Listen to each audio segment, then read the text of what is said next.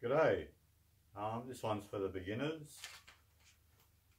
Neutral stance, our training stance. Side neutral, this is a right side neutral with the right foot pointing at the opponent and my right hand pointing at the opponent. Left side neutral. Right side neutral, left side neutral. Left front stance. Right front stance.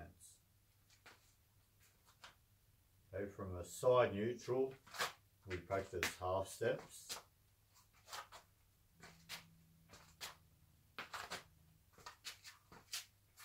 And from a front stance, we practice half steps.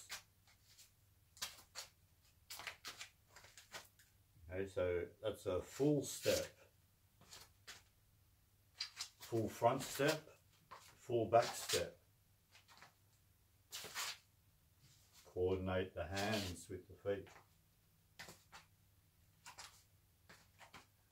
Okay, a basic technique in Wing Chun that you'd learn first would be the pak sao, the slapping block. So from a side neutral stance, from a fighting stance, you can imagine a punch coming in. We turn the feet this way, slap and punch. Okay, so we're going to put another technique on top of that. Slightly sit back, grab and punch. And now moving forward into the opponent's center with the attack, a roll punch. So turn all the feet, slap and punch. Sit back with a grab, punch. So even though we've gone back, we're going forward. And yeah, chase your opponent with a roll punch. Okie doke, so someone throws a punch, we can just sit back, grab with a punch. So their attack comes in. Now we've attacked, so they're going to start defending maybe, and our technique will work a lot more better. You could just step to the side with your pack punch and start attacking because you were successful with that. You could just start attacking when they come in because they're a little bit off their center line and your attack's just going to deflect. Your attack will deflect their attack quite easy. Some people just aren't very coordinated the way they'll try and punch whatever. So it's 3 techniques, try and link together. Slap punch, cover punch and roll punch. Slap punch, cover can be a cover or a grab punch and roll punch. We can make it more technical. We can do a pack with a low punch, grab with a low and a high punch before doing the roll punch. In Wing Chun we attack the bottom rib. It's only connected on one side and it's very small compared to the ribs up here. It cracks quite easily. So 1, 2, we do pack punch. So they've thrown the punch. We want to coordinate the body's power. So really cracking that rib, turning back and hitting it again, and a high. So 1, 2, 3 before finishing off, which usually means 3 punches to the side of the head somewhere. Yeah, such a basic Wing Chun technique you'll learn in the beginning. Opponent throws a straight punch, pak sao punch. I'm just doing it with a sit back lap sao punch and then a roll punch. You could do so, gone from the side neutral here to this side neutral and staying on that side neutral before attacking. The footwork can vary an awful lot depending on how the opponent's moving. You have to learn to move with someone basically. So you learn your basic standard pattern, but that's not everything, that expands. So yeah, first technique I learned in Wing Chun class, pak sao punch, flap sao 2-level punch, cover punch, roll punch.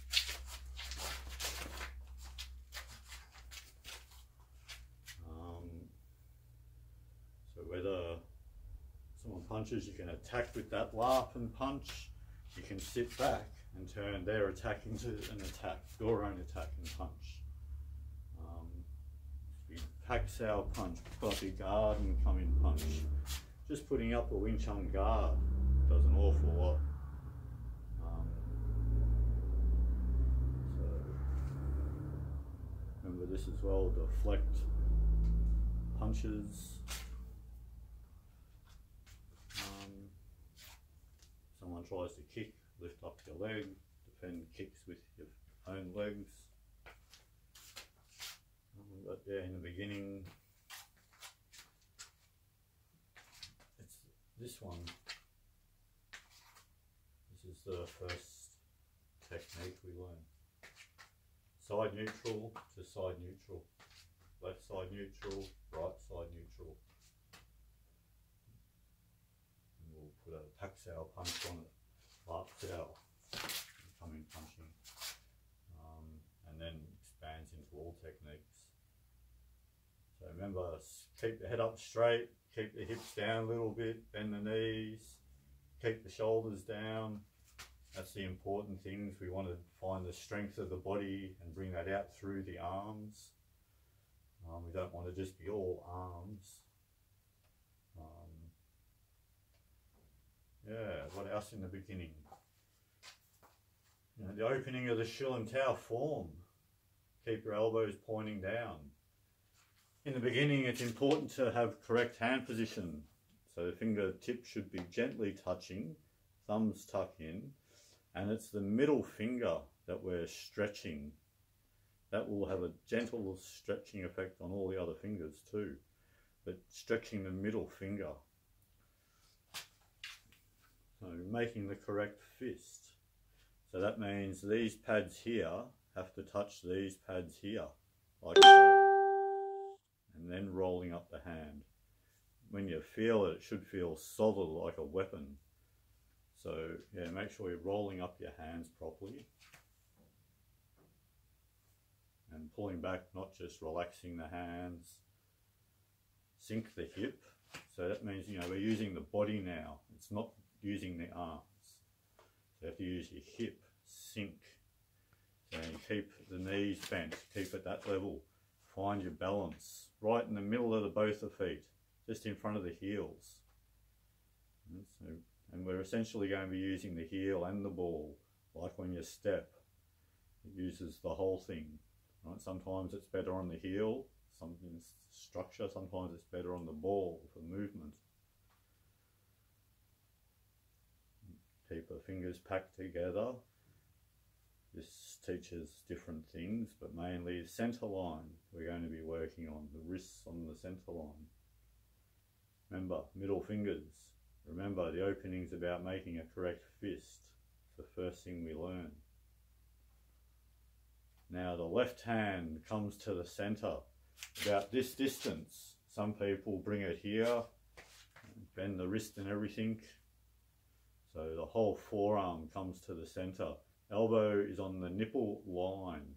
We don't, some people squeeze it to the center and cork their body in a way. So you have to make sure the body, what you're feeling there.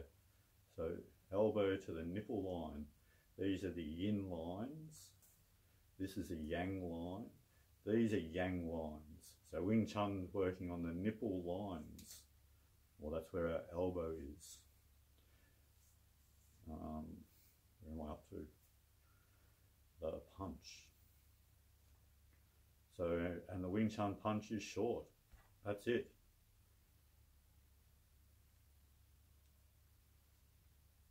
So a bit of detail there.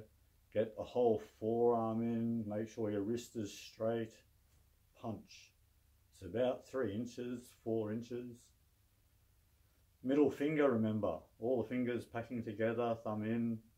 Now, when we do the circling wrist, the energy runs through all of the fingers. Little finger circles in and down, ring finger, middle finger, index finger, and back to the middle finger. For making the correct fist. That should become habit after a while. In the beginning, you have to like roll it up. after a while it rolls up nicely. So we've done the left punch, run the energy through all the fingers, make the correct fist and back. Same on the other side. Run the energy through all your fingers, back to the middle finger, make the correct fist and pull back. And that's the opening of your Chun Tao form. Elbows down, shoulders want to be down. Remember the middle finger, all fingers packing together, middle finger stretching a little bit. Head point up, keep your tailbone tucked in, keep the back straight. Most people have got their shoulders over the back of their hips, so be a bit conscious and keep a little bit forward. It's the spine that's supporting everything. Most people, think you have to be tough here. This wants to all relax, and so things can develop and grow and move. You don't want tension around the heart. Sinking the hip, using the body. That's where it's at. Crossing the hand. That's where you're going to be going to fighting, right? This is telling you where you're going to really be going. But center line, wrists, make the correct fist. That's what the opening's teaching us, besides the stance. Make the correct fist. And middle finger, remember, run the energy through all the fingers, make the correct fist. And now we're ready for the first section of the Chun Tao form. So in the beginning, 20 minutes, stand like this.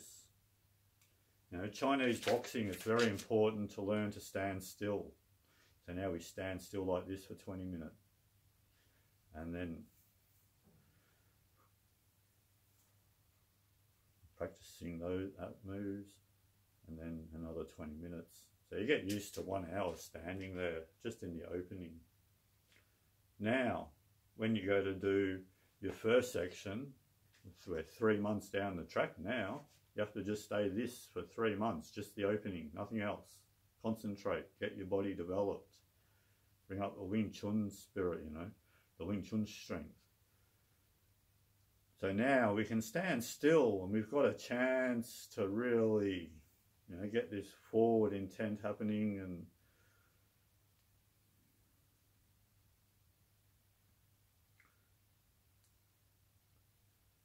there's a lot of detail that we're going to have to go over in this first section.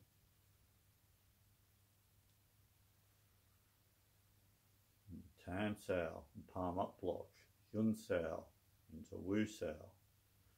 Slowly come down a little bit, drop into a Fuk Sao, down a bit further. So basically your first move, a Tan Sao, and your Wu Saos are all up here, but your Fuk Saos are down here.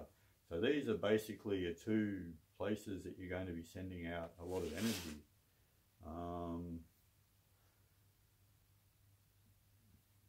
So the more that we can settle into these movements, you're just supposed to do this very slowly.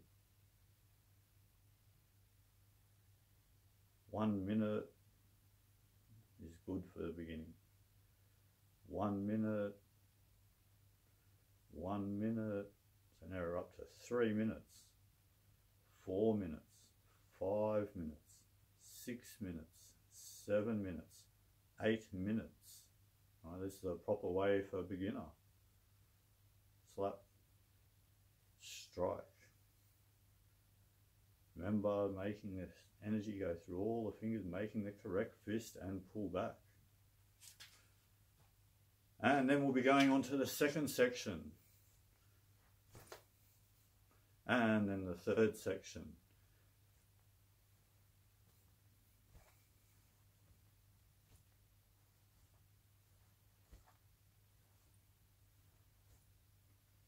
Many ways to do it, but basically independent movement of the limbs. And then there's a lot of techniques to practice through there. You should be very good at your Wing Chun boxing. either using covers, jamming people up with tans, and blocking kicks with different sort of ways. Playing a bit of cross arm with your opponent now and things like that. Starting to learn one arm chi sao, Chun kill form. Right, puts everything on your central line. So this is more of a form teaching you how to meet your opponent, not square on an angle. And then you're learning double arm chi sao, starting to do light sparring with each other, understanding a lot more by now, a lot of other things. Bilji form next. Right, so when you use Bilji, it's more, I don't know, something like that.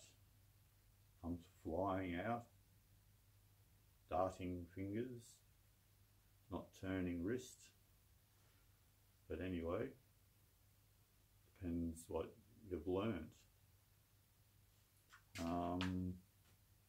Many different ways to do it. And you know, along from when you're learning Chun kill, we also start on the wooden dummy. So you're putting your techniques up against something that you can judge your distance on and have a little routine there with another exercise to play with, develop up. And then the dragon pole, horse stance, bow stance, all about how you turn horse into bow, and cat stance, and they're standing on one leg a lot. So that sort of training involves horse stance, at least 20 minutes, and you're always going from horse stance to bow stance. You know, how's your balance sort of go, yeah? Does your whole body switch well and balance good on your feet? And cat stance. My battery's about to go out, so I don't know how far this will go. To start practicing this one.